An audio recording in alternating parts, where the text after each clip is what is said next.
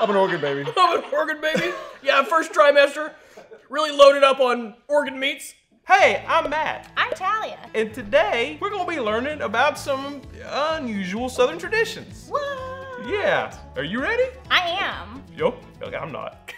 All right, number one. This is from Linda. Hi, Linda. Tying a string on the leg of a June bug for a toy. And this is a sentence that makes absolutely no sense to me. I don't know what this is. I don't know how that's even possible. How would you not rip the leg off the June bug? And did you make that up for this community question? I've never heard of that. You've never heard of that? I don't even know what a June bug is. I said it. Oh, you had friends growing up. Like, I don't know if I did it, but I think I had cousins that did it with like bugs. Like they would tie like a string to like a fly or like a bee, and then you'd have the string and it would just like circle around, but you'd have like That is torture. It's like a leash. That's just torture. It doesn't seem cruel to me. I just don't have a conscience when it comes to bugs. There's too many of them. We can afford to lose them. We can afford to lose a few thousand a day. Yeah. Just Unless it's a honeybee. Yes. Those are important. We need those. Unless it's a carpenter bee. That can go. So what you do is you trap one and you tie a string, and it's like really, really hard to get a string on them. But when you do it, then you like walk around and it's like a pet. Or in my case, in Linda's case, our best friend for the summer. You know, you've turned out really well. That makes me sad for you. If this is a bit, then but if that's real, then I'm happy that you are who you are now despite that. Thank you for your contribution, Linda. Shelby says, consuming organ meats through a person's first trimester. This also makes, what are these words? Shelby, you didn't have to do that. I've, despite appearances, I've never been pregnant. But you've had 2 children. Yes. Did you consume any organ meat? No.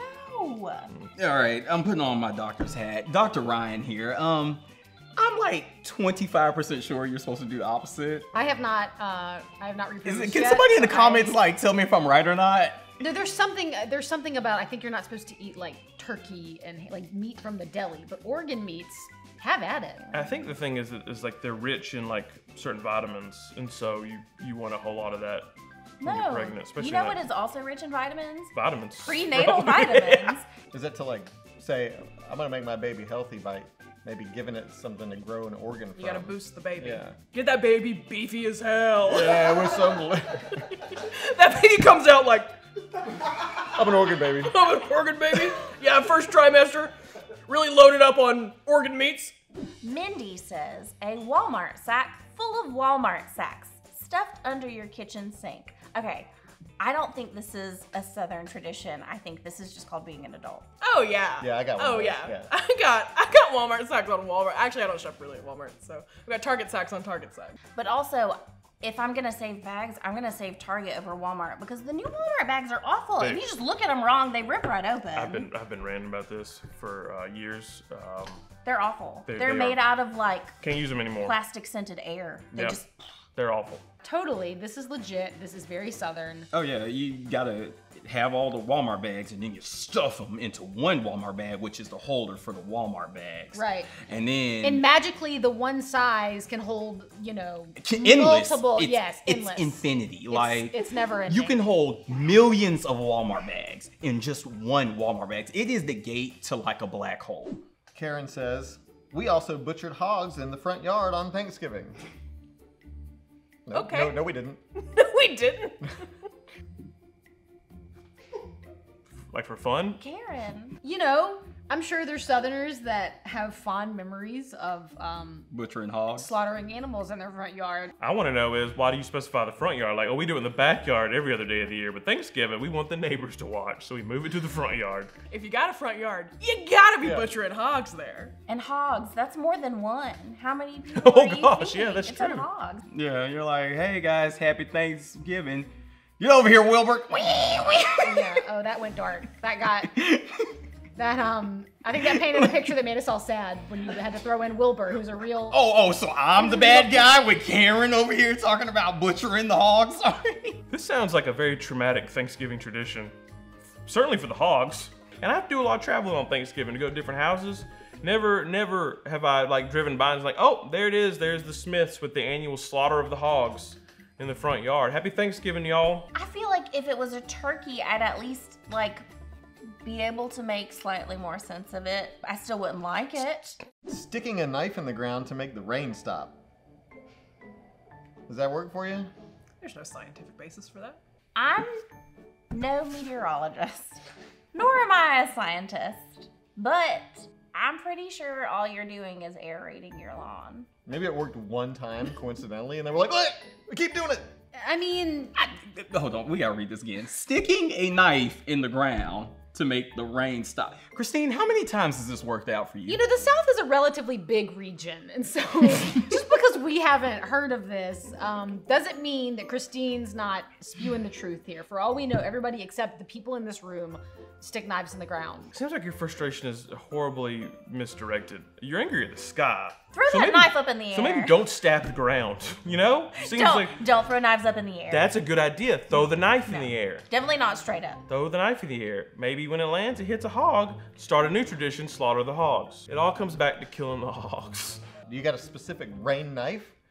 They're like, "Hey, it's raining. Get the rain knife." Get the rain knife. It's in like a beautifully ornate box that's like locked in a cabinet somewhere, and someone has to take this really old key and like undo the thing and be like, the rain knife. Yeah, I would like to know the origins of this tradition. Yeah. Allison says, shooting mistletoe out of the tops of trees for decoration. Okay, actually, this seems smart to me depending on where you live. So, you always see mistletoe in the top of trees, right? No. What? What? What? What is, like, what kind of tree? Okay, this could go one of two ways. One, there's mistletoe in the tree and you shoot it out like with a gun. Right. Or you put mistletoe launchers in the top of a tree. That was And my that first was, thought. That was mine too, and I had to fight it because that. Yeah, anything involving shooting in a tree, I think I will say, yeah, that probably. That sounds southern. That There's sounds guns. southern enough to me. There's trees, and then there's the act of shooting. Yeah, And so- it's involving a gun with your decorating. I mean, Yeah. I'm not about to, All of those balls are mistletoe? Yeah, and I've I'm- never seen that. like, all fall and winter. I've never paid attention. And the best way to get down is to shoot it. Are you gonna climb a tree? I'm not gonna climb a tree. I don't want it. It can stay in the tree. What if Lisa said to you, we are having a holiday party and I want mistletoe all over the house? I was like, it sounds like there's going to be some sexual harassment lawsuits coming out of this. I'd rather not do that. Abby says, Texas homecoming mums. I know about these. I don't. Yeah, homecoming moms are like a different breed of mother. You have your normal mom. No, Ryan. Wait, what? A mum is a type of flower. Oh, Like a corsage at homecoming. Everyone, let's Well, this give is them a moment embarrassing. to process this.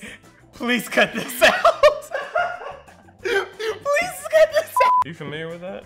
The only reason that I know what this is because it's a Southern thing, has done articles and stories about it. Yeah, I mean, no, yeah, because it's just a Texas thing. Yeah, So if you're not from Texas, you probably don't know, have a clue what it is. Well, But they're like these huge things that you like wear on homecoming. They're kind of like, okay, like a corsage. I've seen these. Yeah. But they're like mums, and you like pin them to your dress, and they're big old huge. wearables. Yeah, wearables. The homecoming moms are like the size of like a tripping a hazard. Ford Focus, and they just strap them on to these children.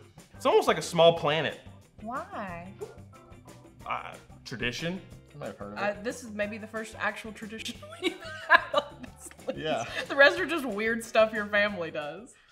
Gather the first snow of the season in the mason jar and keep it cold until summer and use it on sunburns. Oh. That is so fun and sweet. It didn't snow enough where I lived on the Gulf Coast for there to be any sort of concept of what we do with the first snow of the season. How would that? What? Okay, a lot of things to unpack here. Unless First there's off, yeah. first snow of the season kind of makes me think that you're not from around here. That's good. I didn't even catch that. The first snow for us is usually the last. Right. Yeah, where are you located where you're getting first and more yeah. snows? That's extremely exciting. Dirty sky water that became dirty groundwater that is now in a mason jar and it's cold and you're just gonna put that on your sunburn. So all you have now though is sunburn that is wet and dirty. Not a good tradition, nor one that is planned. I love starting your comment with that. Being Disclaimer. like, this is terrible, don't even read it. Well, guess what, Cassandra? We're reading it. Not a good tradition, nor one that is planned, but everyone getting into a fight at some family event, whether it's Christmas, Granny's birthday, or a funeral. There will be someone mad who can't keep their mouths shut. We were just asking for traditions, not like a therapy session. You have to unload on us here. I like how it goes, whether it's Christmas, Granny's birthday, or a funeral. And to me, that seems like a very specific chain of events where y'all had a fight. So Christmas, and everybody got tense, and it led to Granny's birthday, and then something went wrong, and then there was a funeral? Y'all killed Granny. You're arguing killed Granny. Now's a good time to maybe define tradition As we're almost done with this video. as something that is planned. She's got a point though. Like it's Yeah. always the major events. It's always like Christmas, wedding, funeral, birthday. Some kind of drama. And it's Don't you always think that's everywhere in every family. no, but and it's always the same person. And maybe you're not planning it, but maybe that cousin that it's always starting stuff. Yeah, they're like They're like, funeral Can't- time. can't wait to talk about how it's so brave that Aunt Cindy wears that colored pink. Yes, I've been waiting all month. I'm for gonna be this. passive aggressive as hell. Yes, it's a tradition. My favorite tradition. Stacy says, seriously, back in the day, not sure if people still do, ... taking pictures of self with the clearly departed in the coffin. Stacy, what? People still do that. Yeah, I feel like people still do. I've seen on Facebook.